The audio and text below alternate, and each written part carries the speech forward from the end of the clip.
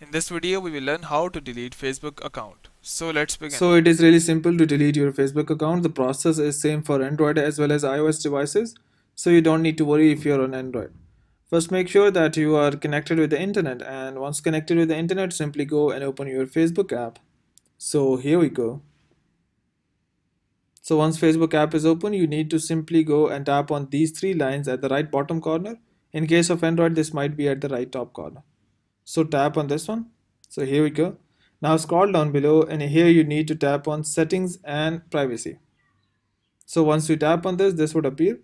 Now tap on settings. Once settings menu is open, you need to go down, and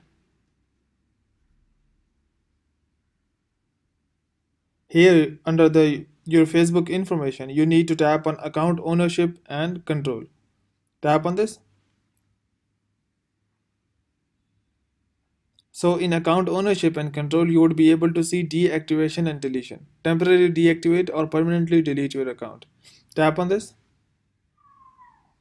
Now there are two options. Either you can deactivate your account and you can re-log in to activate your account, or in the second case, you want to permanently delete your account.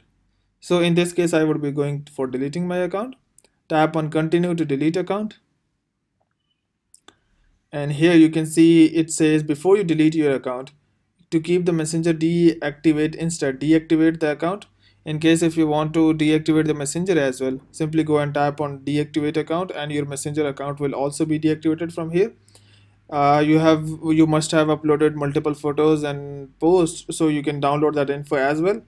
So here are other things like manage edit your admin settings. If you are managing any page, you can go for edit admin setting and transfer admin privileges to someone else. And here in some of the cases, if you have allowed some apps to use your Facebook information, you can tap on manage apps to go for that. Now tap on delete account, and now you need to enter your password and tap on continue. And on the next screen, you need to simply go and tap on delete my account. So in this case, your account will be deleted. In this, you would have 30 days to re-sign into your account, and once you re-sign into your account, you would have an option to activate your account again. So after 30 days, your account will be permanently deleted from Facebook.